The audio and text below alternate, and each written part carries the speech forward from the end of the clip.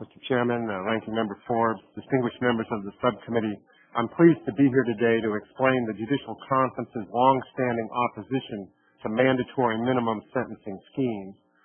The Judicial Conference opposes mandatory minimum sentences because they block judges from considering the individual circumstances of particular cases. Mandatory minimum sentencing schemes create a one-size-fits-all system that requires federal judges to ignore individual differences in particular cases. Testimony in today's hearing illustrates the wide range of cases that come before federal judges. You will hear testimony from Ms. Serena Nunn, a first-time offender who was a minor participant in a drug distribution scheme organized by her boyfriend. You will hear a representative from the Border Patrol Union talking about Ignacio Ramos and Jose Campion, convicted of discharging a firearm while arresting a drug smuggler on the Texas border.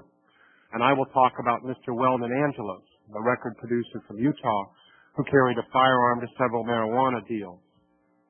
Obviously, these are different cases that require different approaches. They require something other than a cookie-cutter approach to justice. But mandatory minimum sentences force judges to treat cases such as these as essentially indistinguishable. When federal judges are forced to follow mandatory minimum sentencing schemes, truly bizarre sentences result, which can seriously undermine public confidence in the system. In my written testimony, I talk at length about the 55-year prison sentence I was required to hand down to Mr. Weldon Angelos. His crimes were possessing a firearm during several drug deals, and he certainly deserved to be punished for that.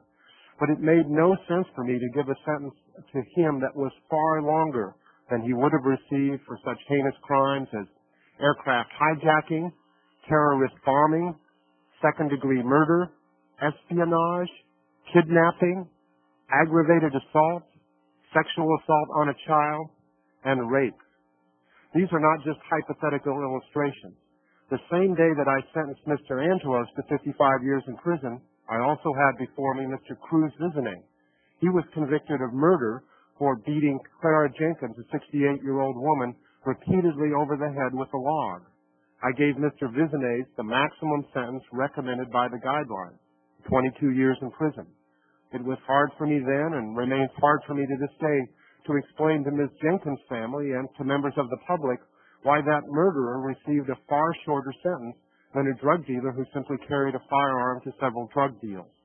Unfortunately, the implicit message to crime victims with such bizarre sentences is that their suffering does not count for as much as the abstract war on drugs.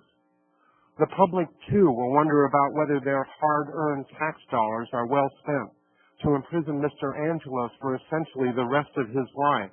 The cost will be in the neighborhood of $1.3 million, and probably much more, as the taxpayers will be required to subsidize his geriatric medical treatment in prison.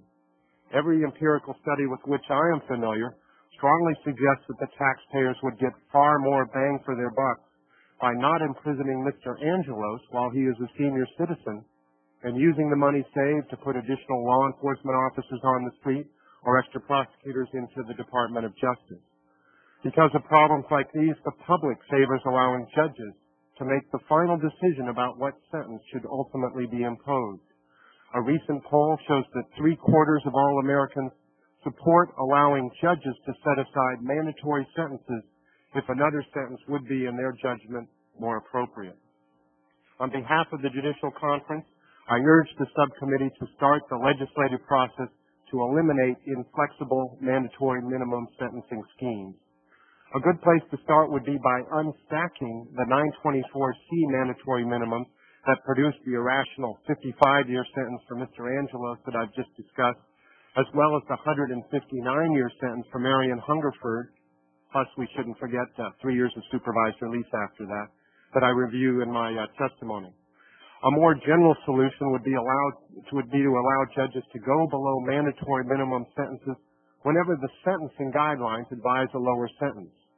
The guidelines represent the considered judgment of a congressionally created agency, the Sentencing Commission, about what sentence is usually appropriate and could serve as a signal that a lower sentence is necessary in a particular case. No doubt there are other solutions that are possible as well. But in closing, I urge the subcommittee to pass something that will allow federal judges to impose fair and appropriate sentences in each individual case.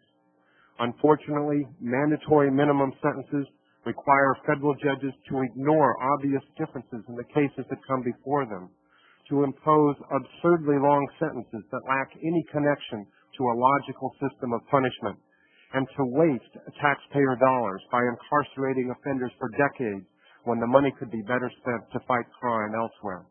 I urge the subcommittee to start the process which will end mandatory minimum injustices. Thank you, Mr. Chairman.